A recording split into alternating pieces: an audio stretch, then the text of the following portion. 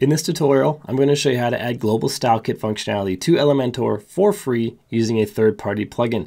This allows you to make changes to styling, like text changes, font colors, padding sizes, column sizes, all kinds of things that can then be applied globally to all your pages across your whole site when you change it in one location. Brizy has this.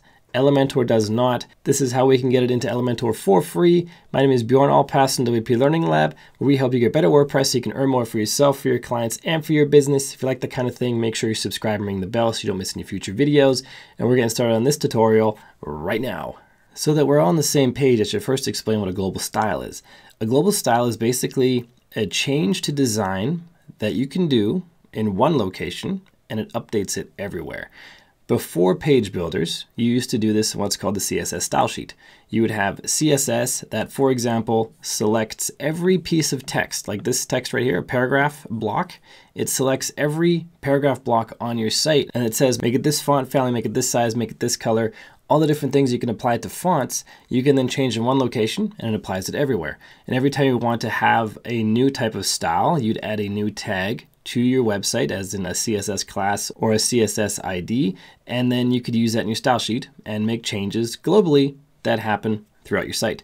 And now we're in the age of page builders, and for a while that had gone away. With Elementor, Elementor did not have that functionality. It still does not have that functionality built in. You can change styles on one page. You have some limited ability to change styles that apply globally, very limited, but there is an add-on called WP Analog that allows you to create style kits, which will bring you back to the ability to make a style change in one spot and have it applied everywhere. And you may know that Brizy, another page builder, has this built in already. It has global styles built right into it. It's super slick. Elementor, I think, will have it in the future. It doesn't have it now, but at least we have a third-party plugin we can use to make that happen. So let's make that happen right now. Let's go into our dashboard. Let's go to Plugins and Add New, and let's look up Elementor Style Kit. And the one we're going to use is this one right here. It's got a lot of great reviews, not too many installs yet, but I think this is going to increase because it is a great option to create global style kits. A lot of people don't know about it. People who come into WordPress in the age of page builders, they don't know how it was done before. So the people who know how it was done before, they miss these things. And so they're very happy when they come along. But as new people who are learning now start to learn the benefits of using style kits and global styles, this install number will greatly increase.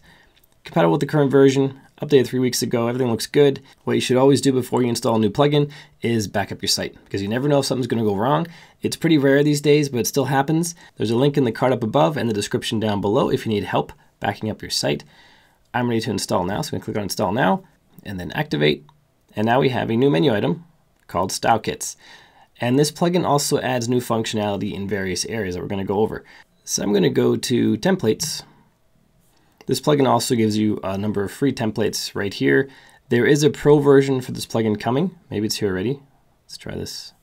No, coming soon with Style Kits Pro. So there's a pro version on the way. Right now it's all free. And I assume that these templates that you see here will stay free, and then they'll add pro ones, but I'm not sure. Under Style Kits, this is where we have our style kits. So they have 6 predefined ones, which we can import and then customize however we like, and then resave as our own. So I'm just going to install one of these. Let's just go with Architect. That's now imported. And this is really all you do here. If you go to edit, there isn't very much going on. This is not where you edit the actual style kit. I'm going to show you in a few minutes where you do edit the style kit. But first, let's just finish looking at the settings of this plugin. We have the ability now that we've imported a style kit to choose it as our global style. This means whenever we make a new page, it will have this style kit applied, which is usually what you want. You can also sync color palettes and style kit colors by default.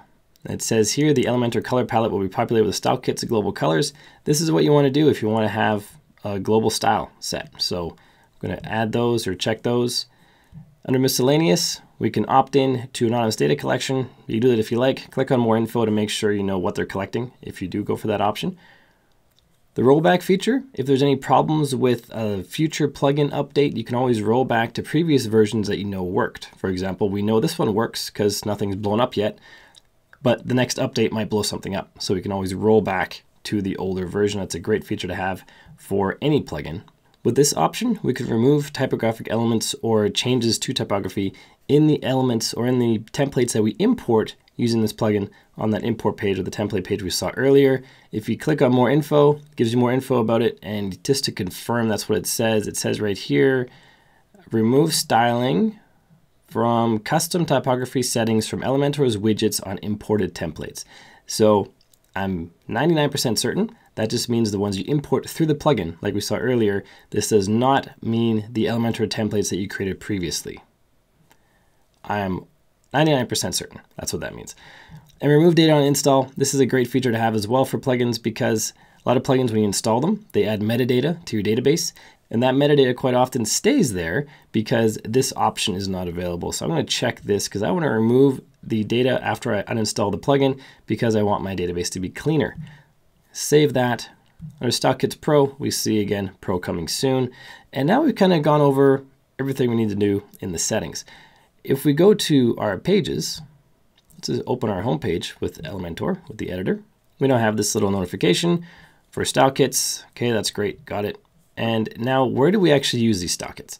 Well, if we go to Settings and click on Style, we have a lot of Style Kit options here. If you do this on your site before you install SiteKit, you will only have, let's see, which one is it? None of these actually. You have a body style one, but it's different than the one here. They've added more options to it. So you under Style, under the main settings, and then Style, you only have a body style option. Everything else has been added by this plugin and allows you to customize all these things and have that all globally applied, which is pretty awesome. So let's go through what each of these means step by step. Under Style Kits, we can choose our Style Kit. Currently, we only have one installed, and that's the one we have. We can make changes here. For example, if let's just change something, make the background color a light gray. It's detected that we made a change. Now this button that was gray is now green. We can update this Style Kit, which is the one we downloaded earlier. Better idea is to keep the one we downloaded earlier as it is and click Save As to create a new one. So I'm going to create this or call this WP Learning Lab Styles. Save. Got it. And now we have WP Learning Lab Styles selected. And we have our original the way it is, the way it was downloaded. And we use this one now as the basis to create our new styles. And now when we make changes, we can click on Update Style Kit and it updates our new custom one, not the one we imported. Under Body Style, we can change things that apply to the body of the site. You saw we changed the color of the background a moment ago. We can put image in the back. If you've used Elementor for any amount of time, these options are very familiar to you already. If you haven't yet, use Elementor some more, and these will all be very intuitive. The body typography is where we change typography of the body of the site. Now, normally this would apply to everything that's not a heading, everything that's in a paragraph tag or a div tag or a span tag, anything that's not in a heading tag would be the body typography. For example, that would be this one. This is a paragraph. These ones are paragraphs down here. So if we come back in here and change our body typography, change our font to something a little more loud, so we can see there's a definite change. Here, Racing Sands 1. And normally Elementor updates right away, but nothing happened. And that's not your fault. It is in fact a setting inside Elementor that's preventing it. So I'm going to just save this, update our Style Kit, and then come back out to our main dashboard, go to Elementor and Settings. Under General, we have these two options: Disable Default Colors, Disable Default Fonts. Check those two boxes. This is basically Elementor overriding anything that we're doing. So we're disabling Elementor's ability to do that. So save changes, come back into here, refresh, and now we see our fonts here are updated. Now if I go and change it again, body typography, and let's do Quigley. Now we see the update right away, which is what we want. Let's see, we have heading typography, same idea. This applies to headings. We have a default option for all the headings. We can also override those for individual heading types. So if you wanted most of your headings to be pop-ins, for example, and just your H2s to be something else, you pick it here, and that custom one will be applied to H2s, and all the rest will just be the defaults, which you can see here. Family, the default, and this is the default that we set. And inside any of these typography elements, it's not just the font family you can change. You have all the other Elementor options available to you as well for typography. And you can see them here. And you change all those, and we applied across all those heading types or body types or whatever it is that you're setting. Change your heading sizes. You can use XL, XXL, XL, large, medium, small, and you can change the sizes of those. If you want to learn more about these, click on Learn More. Take you to a blog post on their site. You can learn more about it. Text sizes, similar options, learn more if you need help. Global colors, this will set a lot of the main colors throughout your site in one spot, and then it'll be applied across the website, which is the dream of building websites. The nightmare of building websites is if you have 100 pages and you have to make a change on every single one of those 100 because you're no longer using CSS, you're using a page builder. So having this option really saves time, being able to change colors globally. Of course, the typography globally as well. All this global work helps save a lot of time. We have a lot of options for buttons, customize those globally. We have outer section padding. Elementor does have some of this for global options as well. And every option, or pretty much every option you've seen here, we have a desktop option, and we have tablet and mobile. And so you can change this for any device. Under column gaps, you can change those globally as well. And under tools, we have some cool options. One is reset everything. That's less cool if you click it by accident. You can click on reset, and that will remove all the custom styles you added in this area where we are now. And it will also remove any style kits applied to the page. And so you're basically back to starting over.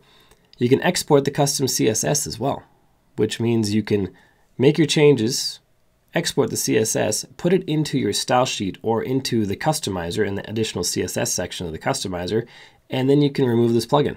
So you can have one less plugin on your site, which is pretty handy. You don't see that very often. Developers like to keep their plugins installed in your site because that ups their numbers in WordPress repository and all that good stuff. But this developer is allowing us just to take the CSS, remove the plugin, and have one less plugin to worry about on our site. And now I'm just going to update what we have, make sure we're updated, because we've gone through all the options in our style kit. And I'm going to exit out of here. And let's exit out of here. Yeah, there we go. Exit. Now if I go to style kits and manage style kits, we have two now. The one we just created or adapted, it was the architect one that we've changed a little bit. And we want to make this now our global style kit. So I'm going to go to settings. I'm going to choose our global style kit, WP Learning Lab styles, click on save changes. And now that is our main one. We can delete the other one. You can have as many style kits as you want. You can have different sections of your site have different style kits if you wanted, but most sites just have one. And I'm just going to trash this one. So we have just our main style kit. And now any new page we create will automatically have the style kit applied. And if we go to existing pages that we have not updated yet, we can click on Quick Edit, and we can choose a style kit right here. Choose this one, click on Update, and that style kit is applied to that page, which is pretty neat, I guess. It's quick. It's a lot faster than having to go through each one. You can also bulk edit. So if you have thousands of pages, you can edit all of them. Select a style kit that you apply to all of them, and those changes applied throughout all those pages. And when you update that style kit in one location, it will then update across all of them, which is the big benefit of global style kits. Make a change in one place and it applies everywhere. And if you like Elementor and you want to learn how to use it even better, check out this playlist up here and this one down here. I have two playlists, one for Elementor Pro, one for Elementor Free, and I go through a whole lot of things that you can learn about Elementor to use it even better, to create even more awesome websites. So check out those playlists right there. If you like this kind of video, make sure you subscribe and ring the bell so you don't miss any future videos. My name is Bjorn Allpass from WP Learning Lab. Until next time, keep crushing it, and I will see you in the next video.